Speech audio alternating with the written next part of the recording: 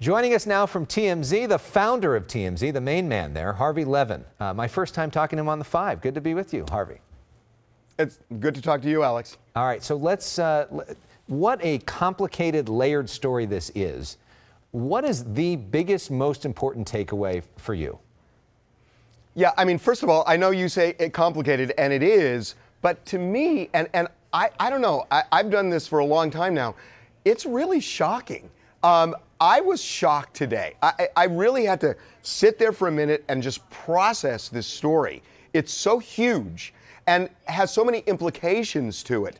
But, you know, people think as massive as this is it. I don't think this is it. I don't think this is it at all. This guy that pled guilty today has given all sorts of information to the U.S. Attorney's Office. And they are seizing cell phones. They are doing all sorts of things now.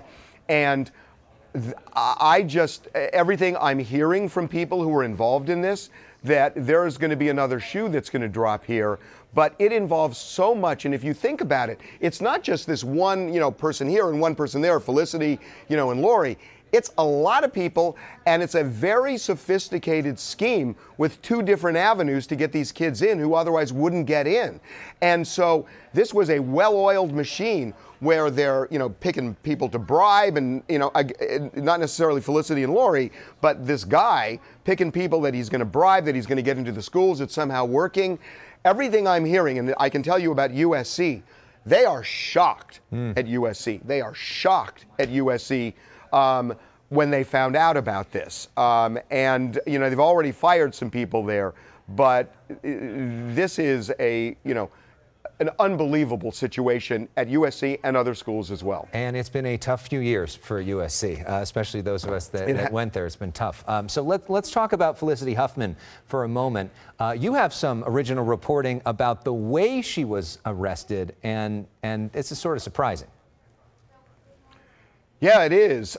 She was at home with her family. They were all sleeping at 6 a.m. this morning, and we found out what happened. 7 FBI agents showed up at her door at in her Hollywood Hills home, guns drawn, and they ordered her out of the house and took her away. Now, we were told she knew this was coming. I mean, she knew this was looming. It's not like this whole thing was a surprise to her. This has been going on for a while. And she would have done it willingly. Now, our FBI sources say, look, the protocol is they can pull guns just to be proactive, and it's up to the discretion of the officers. But this was a major show of force at Felicity Huffman's door today. And they woke everybody up, and they pulled her out, and they took her in. So that's a show of force. We've seen a show of support from her husband, William H. Macy, who showed up in court to be with her. The question a lot of people have is, why isn't he facing charges? Yeah, look, I've been kind of struggling with this all day long, because if you look at Lori Loughlin, she and her husband were both charged in that case. I can't tell you for sure.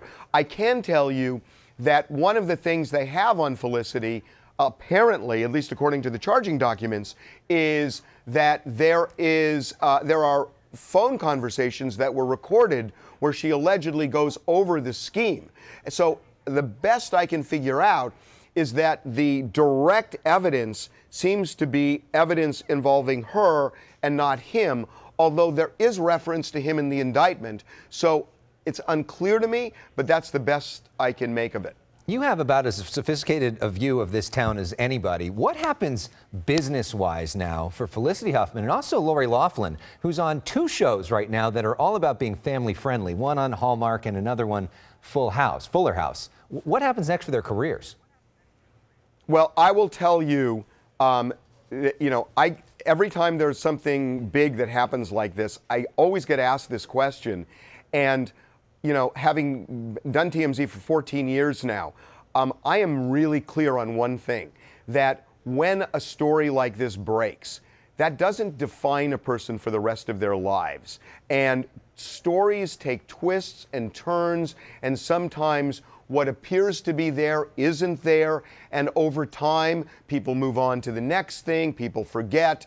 So you can't look at today and say, this is the end of Felicity Huffman's career, this is the end of Lori Loughlin's career. You just cannot do that. And we've seen so many. I'll give you an example, Alex. 15 years ago? Who would have thought Kobe Bryant was not only going to come back, but come back as big as he did and get endorsements? And win an People were writing Oscar. him off back then. And win an Oscar. Right. So, everybody, remember back then? Oh, yeah, you're too young. But, I remember. Yeah, you remember when your parents let you watch TV.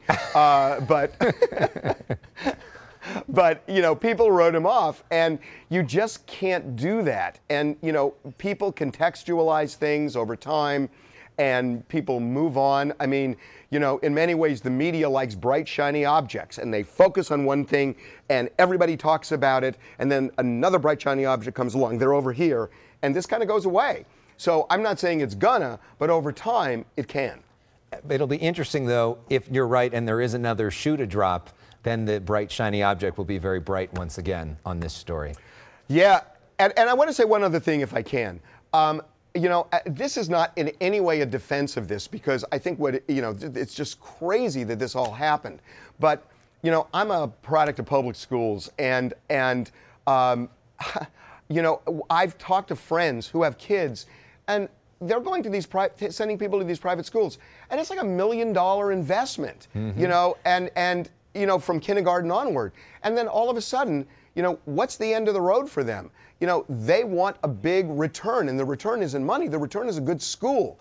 And I think that the psychology, and again, I guess I am kind of playing psychologist, but I've thought about this a lot. The pressure that parents and kids have makes them crazy with these private schools and all this other stuff. And I can only think that this is a factor in the nuttiness of this whole thing. And maybe there's just simply too much money at some of these schools as well. That seems to be a concurrent problem. Harvey Levin, thank you so much for the time. We appreciate it. My pleasure, Alex. All right.